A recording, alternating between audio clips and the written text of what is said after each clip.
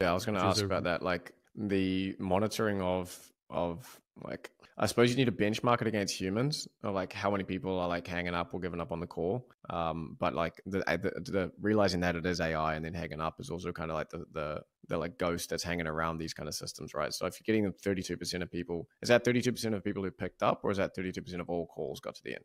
32% of people got finished the screening process. So they finished those 5 questions they had to answer, and 32% of them finished that screening process. Yeah. If someone signed up for wanting a job, right, and they're still looking for it, they're most likely keen to still get one. So it's not like they're calling in cold, and that's the cool thing about it, because they're already warm. They know the company, and they know they can get something out of that that actually benefits them. So I think that's one of the reasons that actually led us to have a 30+% reactivation rate.